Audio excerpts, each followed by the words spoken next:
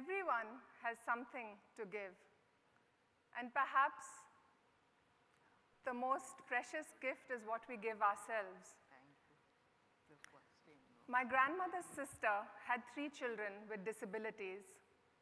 Umanath was the one I knew best and I remember best. He was much older than us, about 15 years or so, and he had what in those days was called severely mentally retarded. We learned all his gestures, what was hunger, what was thirst, what meant let's go, and we even learned to adroitly kind of get out of his way when he shoved us in irritation because we were so noisy and naughty and always getting underfoot. His parents took him everywhere. Much later, I realized how unusual that was. You know, the Indian census tells us that 1 person in 50 has a disability. And yet, I mean, that's a huge number, right? And yet, everywhere we went with Umanath, he would be the only person with a disability that we saw. On long family lunches, trips to the beach, at pujas, at weddings, Umanath would be there in his checked shirt, crisp white pajamas, hair neatly combed, with his loving, watchful parents. As an adult, I realize what a gift that is. Not just to Umanath from his parents of taking him everywhere, but a gift to us, younger kids. We grew up around him, and so any kind of fear or scare we might have had about differences melted away with familiarity. Now, you know, you think how unusual that is, and it's such a greater gift not, you know, to us, to him, but also to the larger city of Chennai where he grew up. Because his parents were basically saying, the world is made up of different kinds of people with different abilities. The more we interact, the more we see each other and get to know each other, the richer we are as a people. Last week, we celebrated Diwali, this festival of lights, of gifts, and new beginnings. As I was lighting lamps with my young daughter, and really we were enjoying the glow, I thought of gifts and different kinds of gifts, intangible ones. So not just the sweets and the new clothes that you get, but gifts that cannot be measured or can't be bought and sold. I thought how often these gifts come to us from our parents, and how often they even come to us from our children. Rajneesh and Monisha have 2 lovely children, Mihan and Meera. Mihan loves to read, and he really is passionate about science. Meera has signed up for every extracurricular activity in her school, from theater to dance to soccer, you name it. Now, Mihan was born with an extra chromosome. As you know, most humans have 46 chromosomes or 23 pairs in every cell. In Mihan's case, for number 21, instead of a pair, he has 3.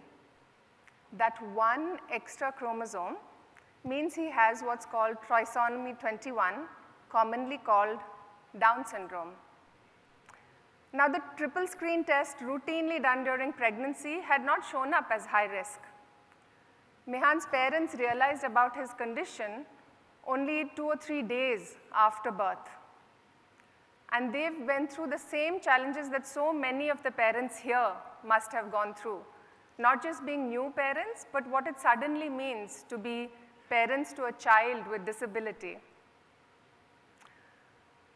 They had a choice that they could make. They could have stayed in Singapore, they could have moved to the UK to access better education and therapy facilities, but they decided to gift themselves a support system. For us, inclusion, Monisha says, means society, and Bombay is where they had their friends and their family. Now, when Mihan was 2, they decided to have another child. And in a move that still takes my breath away when I think about it, they did something remarkable. They did not test for disability. No amnio, no triple screen, nothing. Because along with the challenges of raising Mihan, he had given them so much joy. He had opened the whole world to them, and they wanted to honor that gift. so they did not test. Now, do you think it's possible for one individual to bring about change through other people? For one individual who might be completely silent to still have something to give? 29 years ago, a woman came down in a bus from a remote village in the Himalayas to the city of Dehradun. She was heavily pregnant.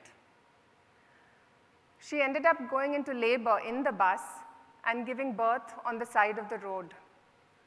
It was her 13th baby, and it was 12 weeks premature. Through a series of events, this baby was adopted into a family of 2 parents and 2 children. They didn't have much of a bank balance or money, but they had huge hearts. As the baby's mother, the incredible Jo Chopra says, against all odds, miraculously, she came into our lives. She wasn't meant to survive, but she did. They named the baby Moi Moi. As Moi Moi grew up, it turned out that she had cerebral palsy, but she also had a rare degenerative neurological disorder. As the disorder progressed, she lost the ability to walk, to talk, and even to eat. So she was a quadriplegic, wheelchair-bound, and completely silent. But this is really not a story about misery. It's an amazing story. Because for Moi Moi, her parents created a huge, large, loving community. She was the center of our worlds, Jo says. We built our world around her, and everything radiated from there. As part of the loving community, they created what is known as the Latika Roy Foundation. And now, you know, numbers don't always convey the kind of the magic and the power of what Moi Moi inspired, but sometimes numbers help. So if we look at last year's numbers for the foundation, it had 7 centers across the city doing everything from early intervention, assessment, vocational training, you name it. More than 200 people have meaningful jobs because of the foundation. 150 professionals and about 700 family members have been trained there. 1,900 children have been helped there and trained there. Hundreds across the country have a better and deeper understanding of what special needs means. Now, this started 24 years ago, and 2 months ago, dear Moi Moi passed away. But her light will continue to shine. What a legacy. It is no small thing. We've now talked about gifts that, you know, we give to others or others have given us. But what about giving something to ourselves? How do we do that? When each of us has a minute to ourselves, what do? I bet everyone does exactly the same thing. We pick up our cell phones and we check it. We check our WhatsApp, our Facebook, you know, Twitter, whatever it is. These days, there are even apps that measure how much time you spend on other apps. My husband found one the other day. And he is not on social media at all. So at the end of the day, his phone shows just a little bit of talk time, whereas mine has like a gazillion minutes on everything else, right? Anyway, so what if you took some of that talk time or phone time? What if you took some of those busy moments and spent them in silence?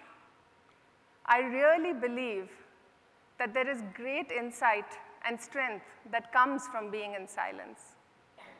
I'm not talking about external noise. That we can, you know, at some level get rid of. We can sit in a quiet room, turn off the TV, turn off our phone.